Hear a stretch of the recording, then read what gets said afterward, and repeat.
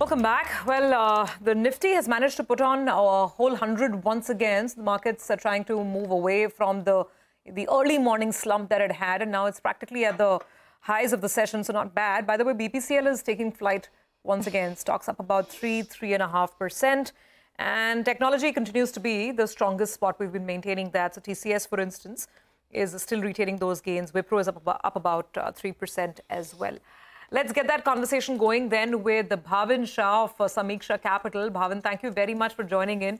You know, we're looking at all these technology stocks flying high, and I just want to tell our viewers that, of course, you made a huge career in analyzing, big tech trends and tech firms in India and in Asia. So let me actually just start there a bit.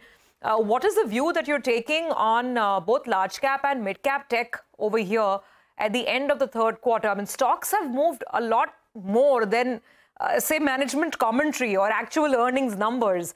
What is your stance on tech? I just give us some color on how you would be positioned. I think the part of the move might be related to what has happened to valuations in other sectors of Indian market, and so I think relatively IT continues to look attractive.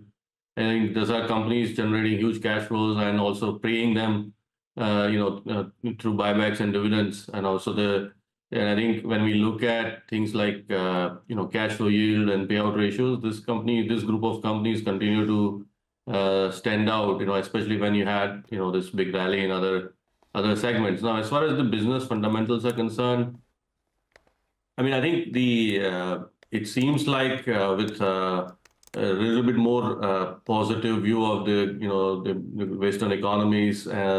There will be more optimism about the IT spends, and I think underlying trend of obviously the stronger activity levels for the Indian IT companies overall continues to be in place, and that I think is maybe driving the market. But we want to be a little cautious, especially not chasing super expensive stocks, because I think what happens is that those stocks are primed for a sharp correction whenever maybe the company is not able to meet any of those expectations.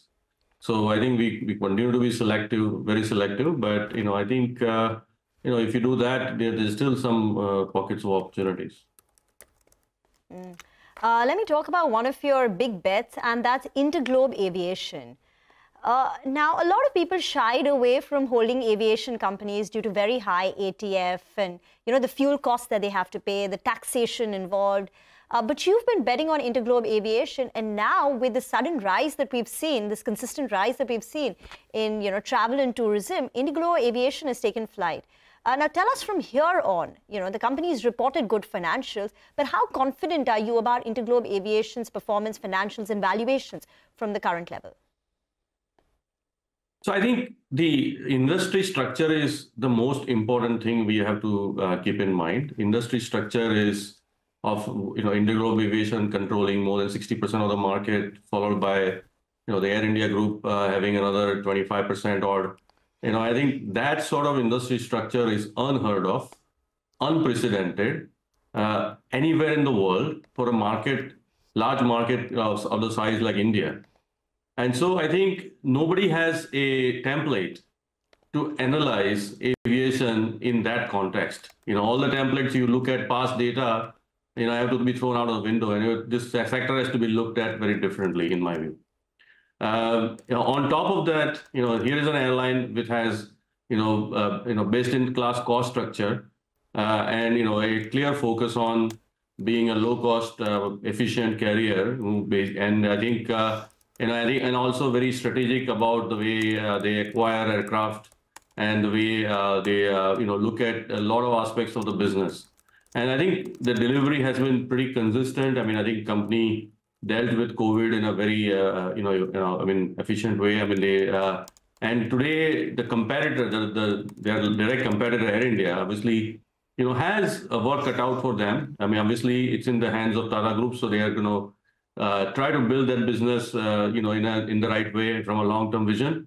And in that process, we don't expect Air India to come and basically start to compete on price. I think, and that I think is also a departure from what Interglobe Aviation faced in the past when, while they were the lowest cost carrier in India, they faced the price competition from the likes of the SpiceJet or Kingfisher or, Deccan or, whoever. Obviously, all those competitors got hurt more trying to compete on price with Indigo. But obviously, it also suppressed some of the profits that Interglobe Aviation could show in the past. And now with this structure, I think, the trajectory for them to report very strong profits, I think is much more clear. Obviously, airline industry is subject to many turbulences, ATF, the crude price, and, many other factors can affect, obviously economic crisis, all those things hit airlines pretty hard.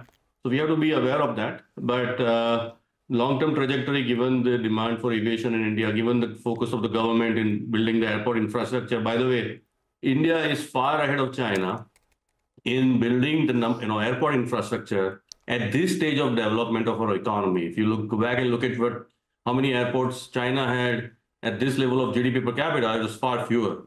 So I think there is also very strong infrastructure support from the government to boost this industry.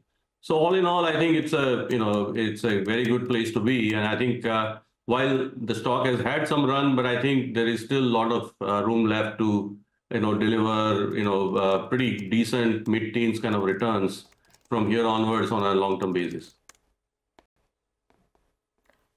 Okay, all right, Bhavin, we'll leave it on that note for today. Thank you very much for joining in. Good chatting with you and getting some perspective there.